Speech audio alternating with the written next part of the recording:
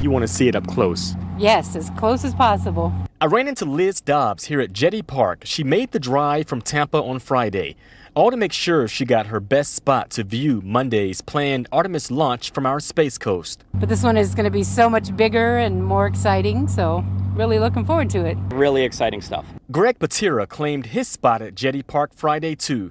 He brought his camper and said he's so excited to watch the launch and hear it. Primarily the noise that comes from the Space Shuttle main engines. It's a phenomenal sound, and I haven't been able to hear it in years. And while the excitement is brewing here at Jetty Park, I talked to local businesses who say they hope the Artemis launch will bring big bucks for their business. It draws in a lot of business for the area. Betty Wright is the owner of Southern Charm Cafe in Cape Canaveral. She said the Artemis launch crowds will likely bring about a 45 to 50% increase to her business. It increases business and in this area, and we need that after that long couple years. A big boost and a lot of excitement ahead of liftoff now in a matter of hours.